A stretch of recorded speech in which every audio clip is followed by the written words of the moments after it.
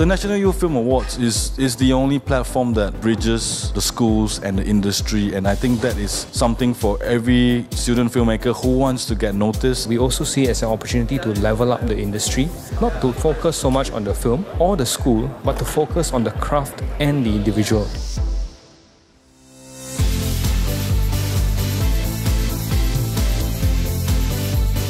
I think it was very fascinating to hear from a festival director. It's a perspective that you don't really get to hear every day. Some of these directors are very insightful. They want to go very deep into certain concerns which they have. The speaker was really inspiring and reminding us that going back to the fundamentals, going back to why we make films in the first place. Young filmmakers should really try and watch their film with an audience before they really finalize the movie. If you're really into comedy, the first thing is to always be bo liao enough. If you're really taking life too seriously, there's no comedy. The only way that a filmmaker or a creative person is ever going to kind of cut through that mess and to have their taste meet their ambition is through work.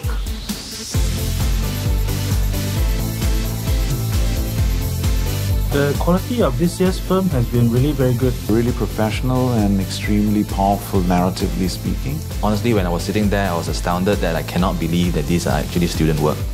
It made judging very tough because there were really a lot of good films to choose from.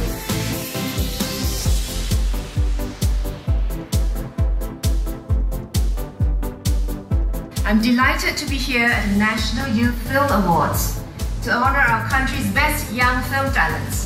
It has become an important award for the industry as a mark of achievement, attracting many to vie for it. It's really unbelievable. You don't really think that it's actually done by students. I see a lot of very promising filmmakers coming up. The Lumin goes to... The Lumin goes to... And the Lumin goes to... Jonathan Chu.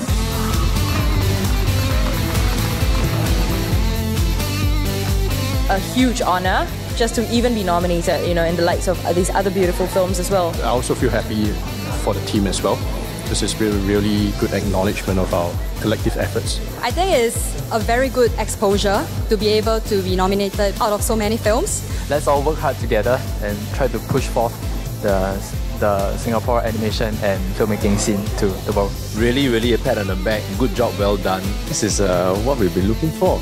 The way they treat the film came surprising to me in terms of its complexity, its overtures, the nuances.